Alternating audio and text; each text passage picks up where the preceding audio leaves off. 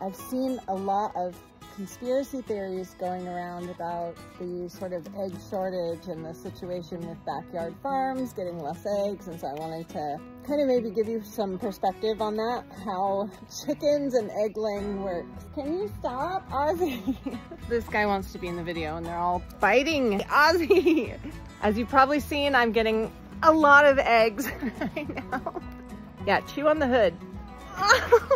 No, okay, maybe don't do that. And I'm gonna go somewhere else because these guys are gonna kill me.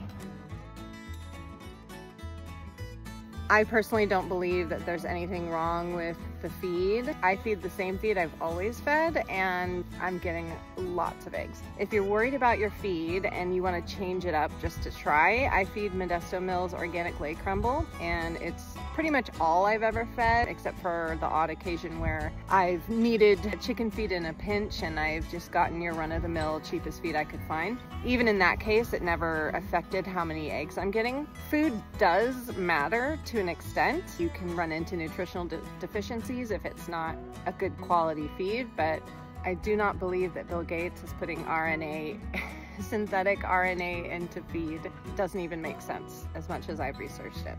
Obviously, the largest impact on the egg shortage right now is the avian flu, which has wiped out entire flocks, predominantly hitting the Midwest, which is where the largest egg producers in the US are. I'm certainly not a chicken expert, but I have done a fair amount of digging on this topic, so I thought I'd just share what I know with you guys. Ozzy's the worst. Ozzy's a biter. Oh my God, you guys make this impossible. Something a lot of people don't realize is that it's totally normal for chickens to slow down or completely stop laying in late fall through winter. The main reason for this is because chickens actually need about 14 hours on average of sunlight a day to trigger their brains into laying. So during the months where we have shorter daylight hours, chickens aren't generally getting enough sunshine to lay. You can supplement light. A lot of people do that, and I'm sure the large egg farmers supplement light probably all the time because they need to produce eggs all year round. I personally don't, but I'm still getting a lot of eggs, and here's why. So these chickens behind me are my youngest chickens. They just started laying, I think, last spring, summer. I've got to stand up again. So they have two things going for them. One, they're young, and what a lot of people don't realize is, first of all, chickens don't lay eggs forever. Additionally, they slow down every single year. So in their case, they slowed down their kind of first in-between period between seasons, but they never completely stopped. They did slow way down though. And now they've really picked up, and I'm getting lots and lots of eggs from them, and I'll only get more as we get into spring. I've got this going on right now. Thanks, guys. So these guys are young, and they really have just started laying not that long ago. So they've got a lot of egg laying years ahead of them. However, these are my OGs. They're not our first chickens, but they are the first ones we raised by hand. Pancake's gonna jump on me. I can't do anything for these animals. These guys will be 3 in July. Much like the barn chicken, their first season between the two.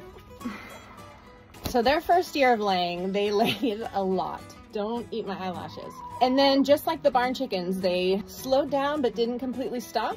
And then they picked back up again going into their second season. This time, I believe they're on their sort of 3rd cycle or season of egg laying. Right now, they're giving me maybe like 5 eggs a week. Actually, just in the last day or two, they've started laying more. Once spring rolls around, I'll definitely get more than 5 or 7 eggs a week out of these guys. But because they're older, they're slowing down. And this actually is the first year that they completely stopped laying. They started up again very recently. And then once these storms started coming in back to back, they stopped. And now that the storms have passed, they're laying again. They need that sunlight to lay, and it was dark and miserable. On top of that, stress can have an impact on how much they're laying as well. And this run, as you probably saw, was covered in mud. It was a total mess. And they were obviously pretty unhappy with that, understandably. Now that they're getting lots of sunshine and it's dry, they're rewarding me with eggs, which is really nice. The worst run is my silky run, and I'll go over there and explain why that one is doing the worst out of all of them. So as you can see, this run is totally covered in tarps because I did a terrible job building it, and it's really the only way I can try and keep it somewhat dry in there, which that doesn't even happen. But so on top of being covered here almost all the way across, hi Denali, the coop is currently covered too because it was leaking when these storms came through. Hi. I had to cover it completely when the storms came through. I kind of made a tent. You can see it kind of, it goes up the back and down to keep the rain from inside. But that coop is already totally dark inside. It's a terrible coop. I mean, it's not a terrible coop. You know, it's safe and it's warm and dry now, but it's just dark. It's so dark. So their whole run is super dark, which doesn't really invite them to lay eggs. On top of that, they were stressed as well because their run was just pure mud. And even now, they all need a bath. They need their feathers clipped. While they're healthy, they don't have parasites or anything like that. They're probably not the happiest right now. I'm trying to work on that and renovate this run and fix that issue. But for now, they're not super thrilled. Silkies are not big layers. They don't lay a lot as it is. I should say they're not frequent layers. So they don't lay a lot to begin with. They are not in the best setup right now. They don't get a lot of sunlight. They aren't out free ranging. Something I forgot to mention is this group, with the exception of the one full-size chicken in there, they can't free range because with their hindered vision and their small size, they get trampled by the goats. So they're kind of stuck in this 8 by 20 foot run or 10 by 20 foot run, I think it is. And that's all they've got. I could definitely improve on their happiness by getting them more light in here. Out of the 2 silky hens in there, I'm probably getting like 3 a week. And Rosalie's only laid twice in the last, I don't know how many months. There are definitely contributing factors to that, and it's not the food. The food is the same for everybody. Everybody gets the same scratch, the same feed. If I'm giving them greens and clover and sour grass, they all get the same thing. Nothing is different between any of them except for where their setup is. And in this case, this one is doing kind of poorly.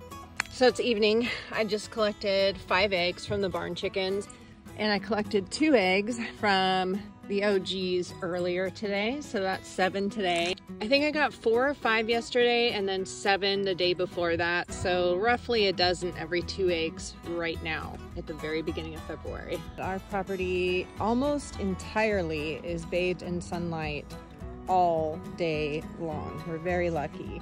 The village is more shaded, but it's still very, very sunny in here. Again, with the exception of that run back there.